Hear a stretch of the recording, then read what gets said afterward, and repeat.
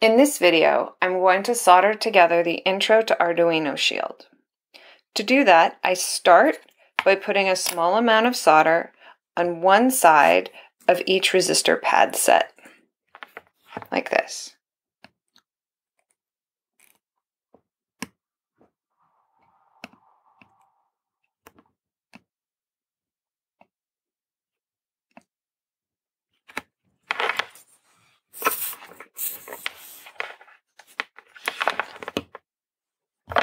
Then I open the resistor package, which are these tiny little packages.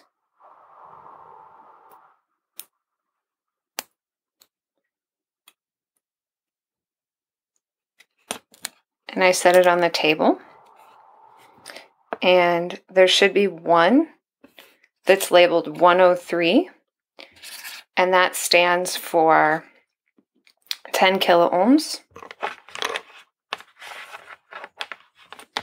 And that one goes on the resistor pad labeled RLDR.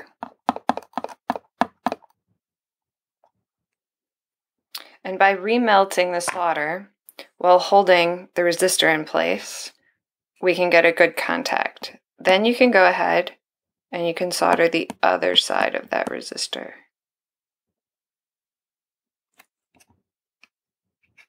Okay.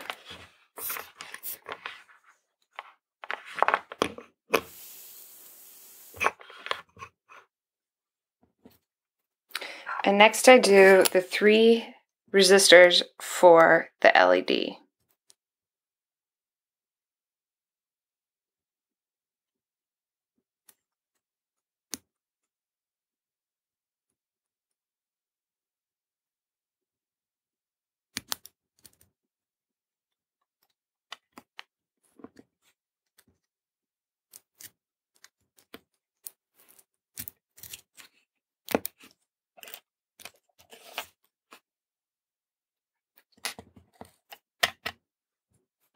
Because these are resistors, it doesn't matter which side of the resistors is up. There's no orientation. But I prefer to put the number side up because then if I need to change the size of the resistor later, I know what size I already have on there.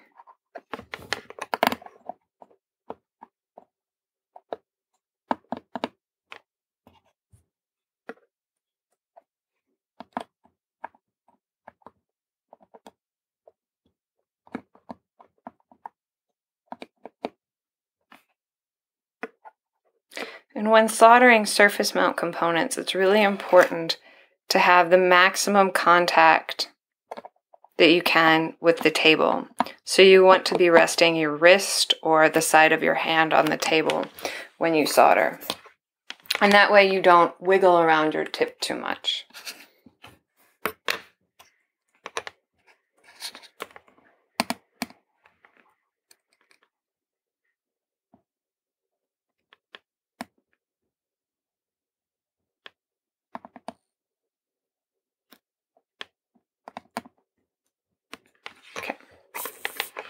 And I'm just going to check that to make sure that each one has a good contact. I'm going to touch up these a little bit because they don't look great. Okay. Now they look good. The next thing I'm going to do is I'm going to solder on this LED.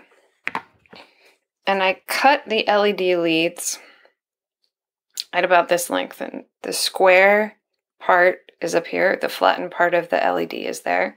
You want to make sure that there's enough that it can stick out a little bit through the PCB. So we go ahead, chop it off, and then we put it on the silkscreen side, and this square pin. So if you look at this carefully, you can see that these are all rounded except one is square, and this side of the silkscreen is a little bit flatter, and that corresponds to the flat side on the LED. So we stick it through the holes, and you need to have about a little bit of space. So maybe twice the thickness of the PCB sticking out of the board. And then we flip it over and we just carefully solder one of those pins.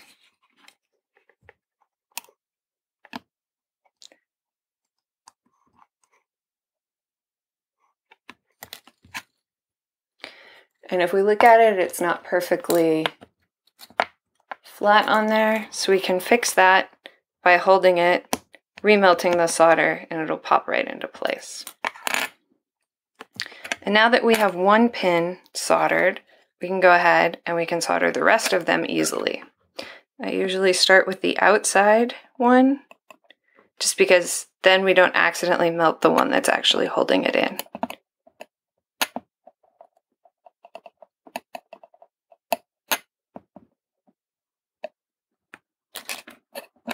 Okay.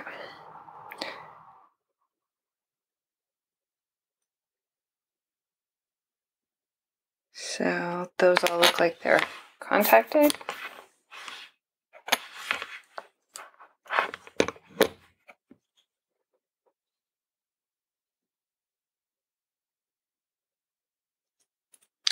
Okay. And the next thing to do is the button. And just like with the surface mount resistors, we add a little bit of solder to the pad, any of the pads. There's no orientation with this button either, so we don't have to worry about accidentally messing things up. And then we hold it in place and we melt the pretend pad, and I did a bad job there.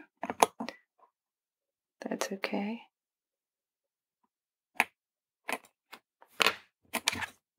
Then we check that we like the alignment, and we go ahead and solder the rest of the pads.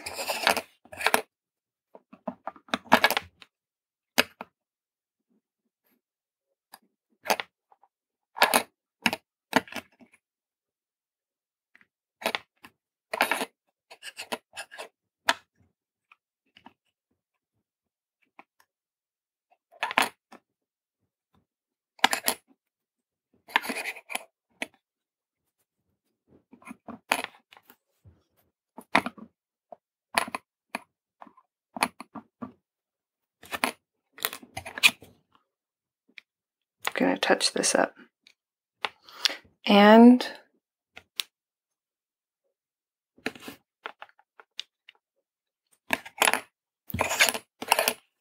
sometimes it's difficult to see with my camera gear in the way.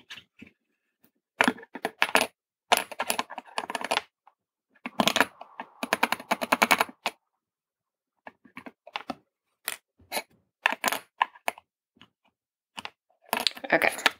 And if you notice, when I put this button together, or put on the button, I accidentally closed up this hole. So we need to open that back up, and we do that by melting this and hitting it on the table.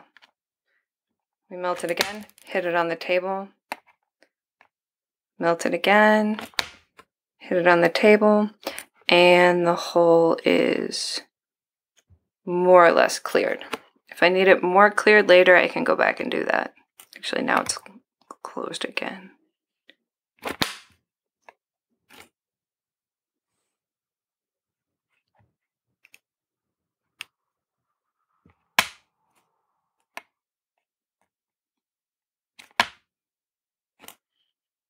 Okay, now it's open.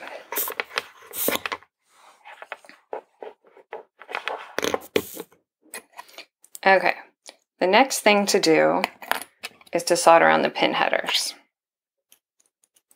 And I just go ahead and measure it by sticking it in and then chopping it off, sticking it in, clipping it off.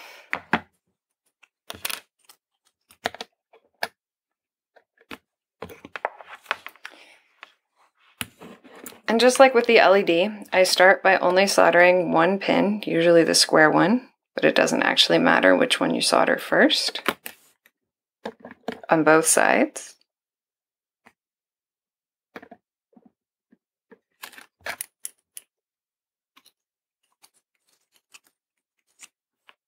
And then I check to make sure that this is a right angle. And being careful not to use or not to touch the pin that actually has solder on it, because that one gets quite hot, but only these pins. I remelt it and orient it better so that it's at a 90-degree angle. And this one also has a slightly bad angle. So being careful not to touch the pin that I'm melting the solder on, I just go ahead and I melt the solder again, make sure it's at a right angle, and then I can go ahead and solder all the other pins.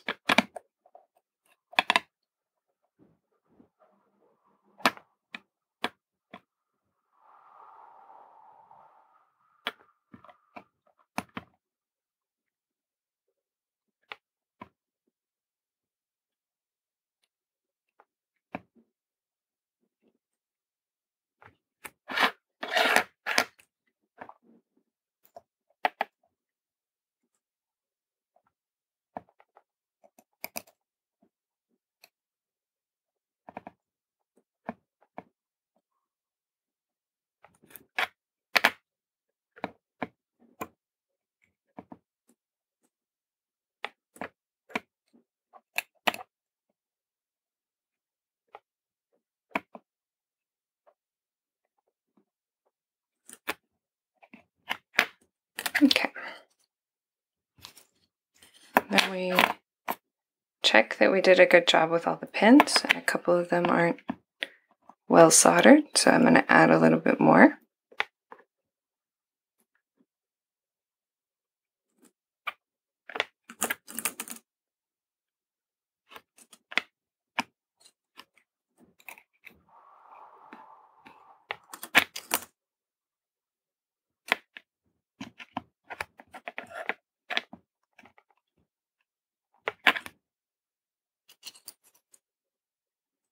Okay. And now for the LDR, which is a light dependent resistor. And this is our sensor in this nightlight or intro shield. So I do that by putting them in here and then flipping it over and letting the LDR hang down at about the same height as these pins. While he's just hanging there, I trim the leads.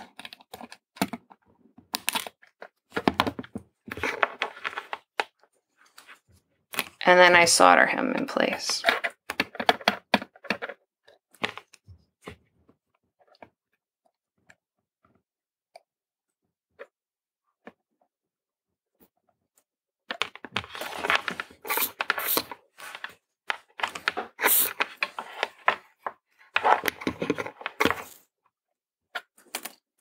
Okay, and now it's stuck like this, and we just want to bend it up slightly so that it's at a 45-degree angle with the board.